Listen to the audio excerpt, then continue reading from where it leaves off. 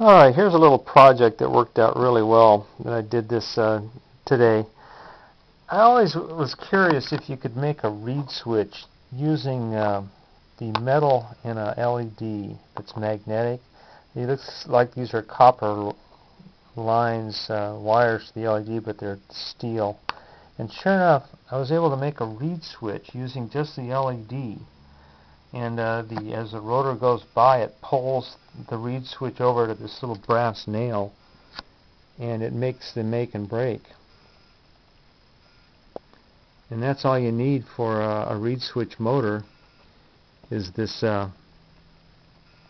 make and break that the LED wire, which is steel, is doing on that brass nail right there.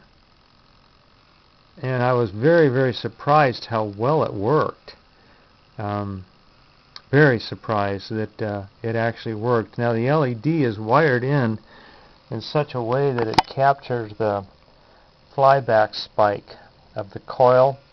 When the contact opens up, it shoots the energy back around in a circle.